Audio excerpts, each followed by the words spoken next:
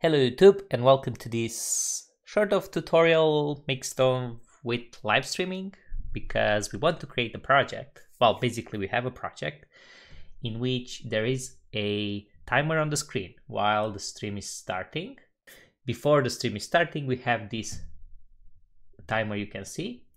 And what we want to do is that we also have this song which I'd like to play exactly before the stream starts, but the timer actually it's longer, so like we're going to have like 3 minutes, and exactly before the stream starts, you can see here this song is 2 minutes and 2 seconds. We want to kind of dynamically see in JavaScript how long the song is, how many seconds, and when we reach that many seconds in the timer, we want to start playing the song, so that when the timer hits 0, the song is stopped and I can start streaming. So let's see how we can do this. This is basically the project I have, which is here on top of the screen. You can see the timer. And well, when I refresh, it says 2 minutes and 29 seconds because I just changed it now to be, well, 2.5 minutes. But by default, I think we'll have it at 3 minutes. And the good thing about this is that whenever we're going to change the song, maybe it will be 5 minutes or so, this algorithm will still, well, it should still work to find the exact amount of seconds. All right, let's see. So we have the song. Let's import it on the screen in index.html. So audio, and we're going to have source away.mp3. All right. Okay, so away.mp3, this should work. And let's give it an ID of audio so that we can target it in JavaScript. Good. Now let's get it. Const audio element will be document, get element by ID, audio. And maybe we can just play it and see if it works. Dot play. Yeah. So now you can hear the song, which is great. It's playing. But we need some more information about this element. Let's see. Audio. I need to check it out. Audio JavaScript. I think. Okay. DOM reference. There is a property which will get us the total length or something like that. What was it? Duration. Okay. So we can get, let's see, const duration from the audio element. And let's do a console. Let's do an alert so we can see it there. Duration. When we refresh this, not the number. All right, so something's up. Let's do console.log and see the entire element. Not the number, okay.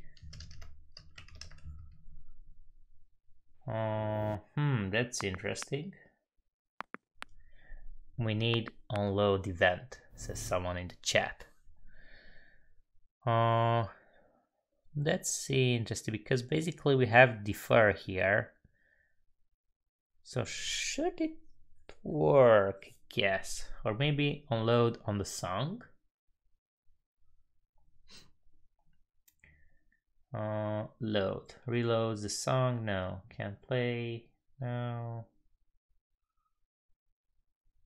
So it's not loaded, and that's probably why it's making this. Sticks. These are the events. Okay, loop. Yeah, so, well, I guess we don't need it to take it here. Loaded data event, maybe. Load a loaded data. Fires when the browser has loaded the current frame of the audio. All right. And we're going to change this to let duration be 0 for now. And let's write that event. So audio element dot loaded unloaded data. Oh, these are the properties.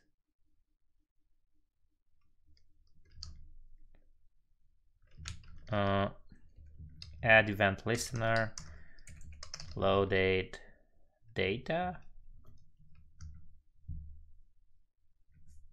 Okay, let's see if this fires and what we have here in E. Console.log E. We're debugging. Okay, so we have an event, timestamp. Okay, it doesn't seem to have duration.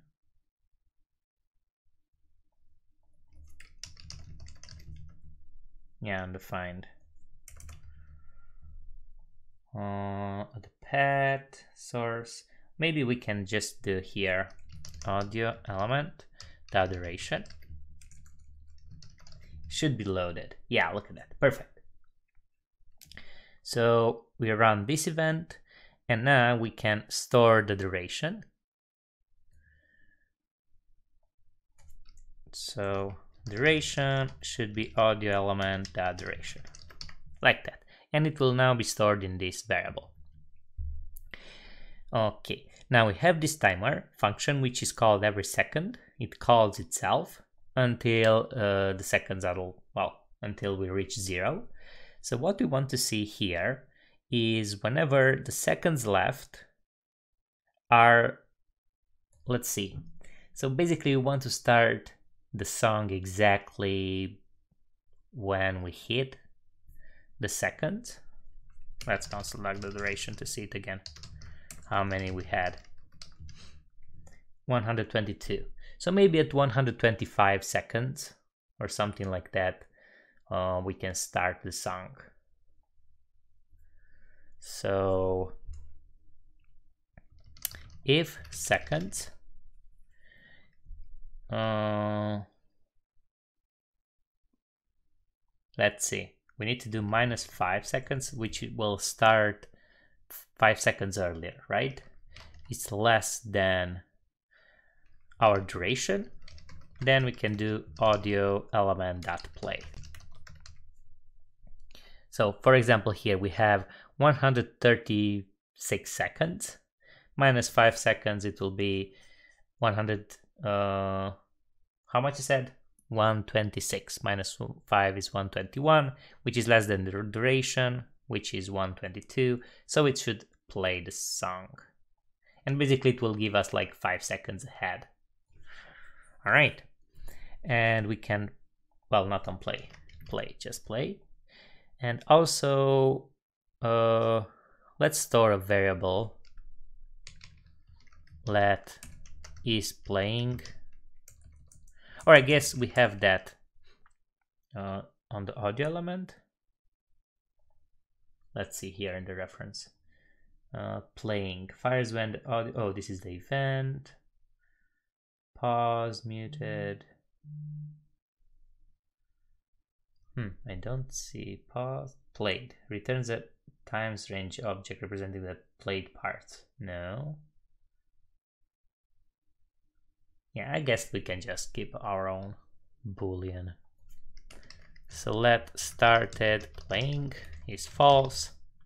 So if the seconds are like that and it didn't start playing yet, we want to play it, and then we put this to true. So then it won't fire again. That's why we kind of need the boolean here. All right, now we kind of need to wait, yeah, 20 seconds. Or we can change the code to wait less than 20 seconds, but it should be fine. Let's see, 10 more seconds. Raise the suspense here. It should start. Yeah, look at that. Awesome. And now the good thing is that it will stop exactly 5 seconds before we reach 0. I guess we can even store this, the 5 seconds here, to be const start buffer, or start being buffer. Okay, let me stop the song. Okay, so seconds minus starting buffer. We created this, so basically we can maybe just start it at 2 seconds before. Let's put this at 2.1. See? So now it starts. Alright, good. We change it back to 3 seconds. So now whenever our starting screen here will load, it should start the song right before, well, the total time should be that long so that it will end at 0, or, well, basically our starting buffer. Alright, I hope you enjoyed this short tutorial. It was live, so sorry for the mistakes, but we're learning together. Make sure you check out my streams on Twitch. I'll put the link in the description, and I'll see you in the next video. Bye!